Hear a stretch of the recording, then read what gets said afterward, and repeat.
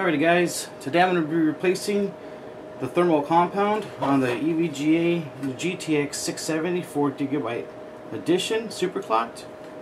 I've had this card for well over 2 years and she's overheating and it's time to replace the TIM. So I've never done this before on this particular card, so please wish me luck. Now this particular card has a back plate, as you can see, and I'm going to go ahead and start removing all the screws.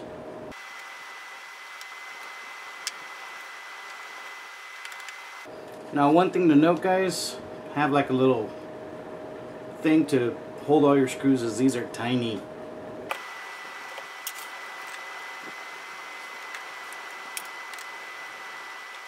Again, please note this is not a tutorial or a guide or anything. I'm just going to be doing it myself just to do it because it's overheating. So I'm not a professional in any way, so please don't take my replacing of TIM as a guide in case you guys do it on your own. There's plenty of more guides out there on YouTube that do a much better job on step by step and things like that. So there you go guys. Now I'm going to be doing this on 2 cards. I'll be doing it on 2 GTX 670s. You can see. So far there's 1, 2, 3, 4, 5, 6, 7 of these little screws, I think, that hold the back plate in place. If I'm not mistaken. Nope, the GPU also is held in place. I don't know if I have to take any of the screws on the side here. No, it doesn't look like it. I have to, so. Again, I'm sure you guys know how to remove the heat sinks, in a crisscross pattern. Again, sorry if my phone is going crazy. Just posted something on Facebook that's kind of controversial. So it's kind of funny. They posted that I'm going to be replacing the TIM with thermal adhesive. And come on guys, you know not to do that. That's meant for heat sinks like RAM heat sinks and whatnot. It's not meant for a GPU or CPU. So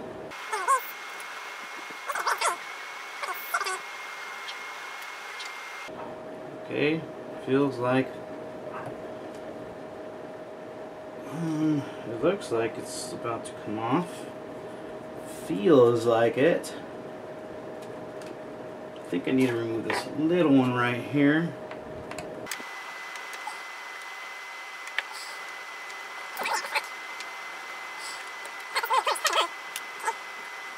Wow, it just came right off. You know how usually it takes a bit to remove.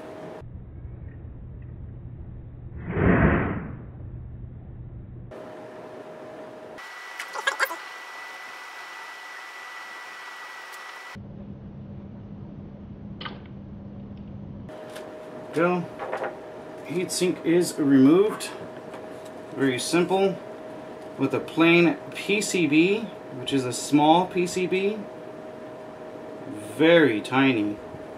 Now I could see the stock heatsink here for the VRM. It looks like it could be replaced.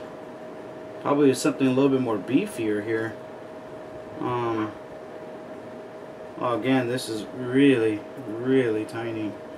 Again, it came off with ease, indicating that I think the thermal paste itself has been dried out for some time. Now the back plate seems to be still on there. Yeah, I'm pretty sure I could peel it off. I'm not going to. Screw that madness. Here is the stock blower type heatsink. Now I'm not going to be taking it all apart. That thermal heatsink is really shitty. So I'm going to go ahead and clean her on up.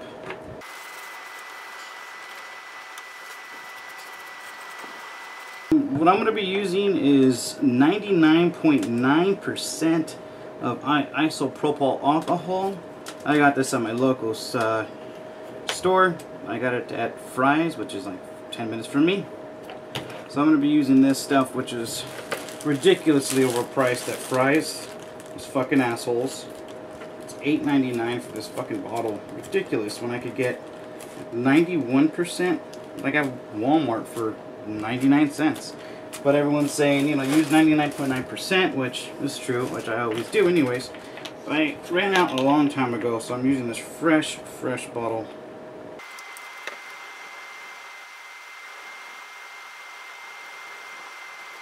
I gotta say, this thermal compound is cleaning off like nothing. It's summertime right now, guys. As you can see here how hot it is inside my room. It's fucking hot. It gets even hotter. It gets upwards of 38 degrees in here, centigrade Celsius. So, give you an idea how hot it gets in my room.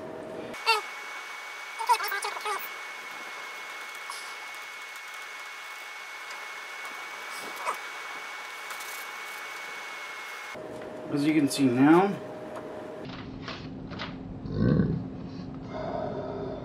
the clear GPU right there, the chip.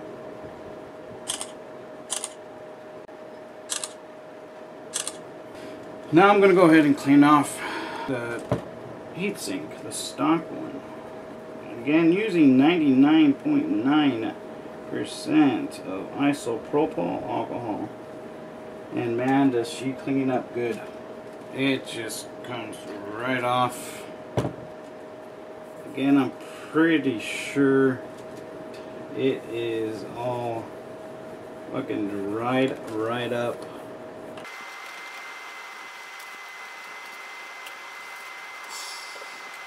Okay, just make sure you clean up all the old thermal paste off.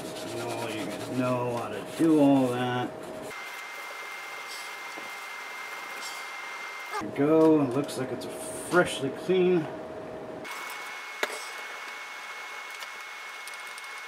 Again, I should have said this at the beginning, to ground yourself prior to working with electrical components. I'm sure all you guys know that. I'm wearing an anti-static wristband. I wear it on my wrist because I'm cool like that, and it's gay. So that's why I do it. It's a joke, guys. It's a joke. And now, cream of the crop.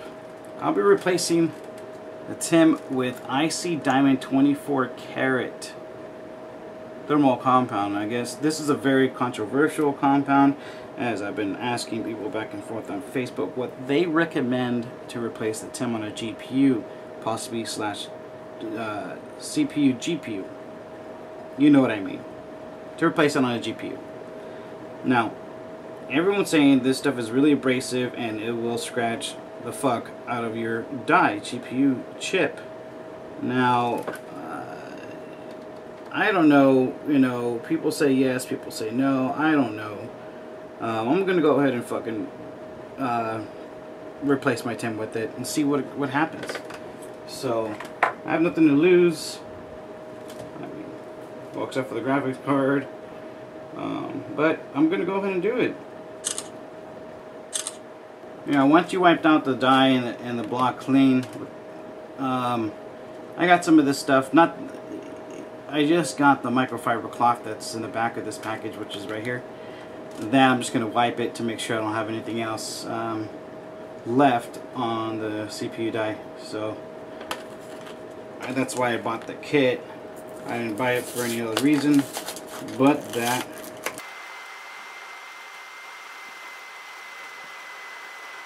That's it, a quick little wipe. That should be good. I'm going to go ahead, I'm going to clean up this one more time, just because I'm cool like that. Just gonna make sure nothing is left on this block.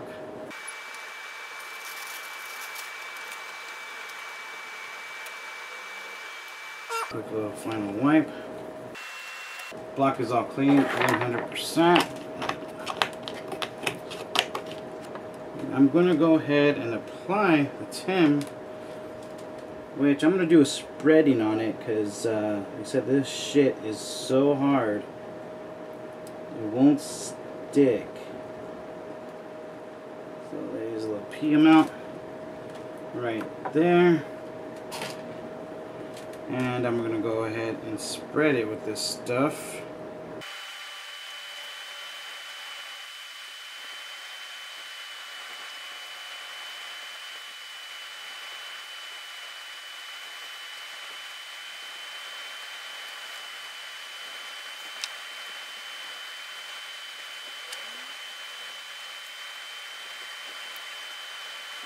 Well, this shit don't want to fucking spread.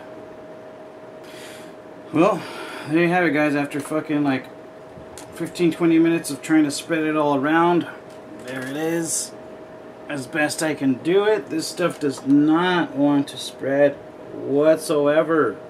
I got a little bit on the sides of the CPU, the GPU right here, but it's no big deal because it is non-conductive and all that stuff. So I'm not like tripping on that like everybody would fucking trip balls about it. So I'm going to go ahead and put the top back on, the heat sink itself back on. And whoop, make sure it goes on properly. Well, you know what? I'm going to put it like so instead. Now again, like everyone says, be very careful putting back. You don't want to move around a lot. There you go. Connect the fan back on. That's connected. Took that wire away. It should took on its own. And carefully realign everything. And I'm just gonna go ahead and just fucking drop it. I mean, I'm kind of scared, but oh, I moved a little. No big deal. There. That's all I did. It's back on. I'm going to go ahead and start reapplying all the screws. And again on a clockwork style, like Clockwork Orange. You guys, anybody out there that's cool, has ever seen that movie? It's a fucking awesome movie. There we go. Go ahead and speed it up here.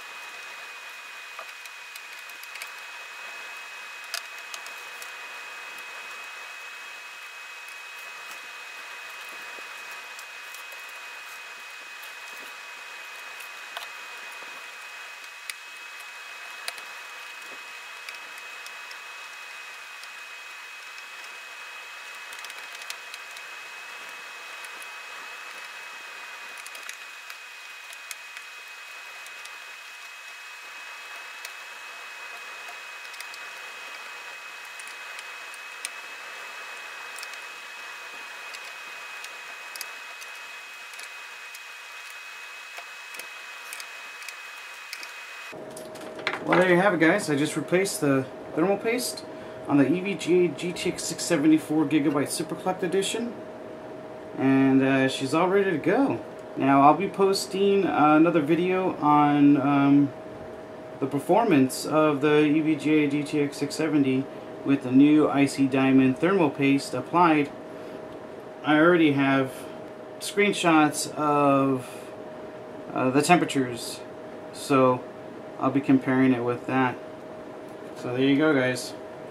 I have another card to do. I'm going to go ahead and do that one off camera. Or maybe, no, you know what? I'll go ahead and leave that on there and I'll just do a speed shot through it. So let's do it.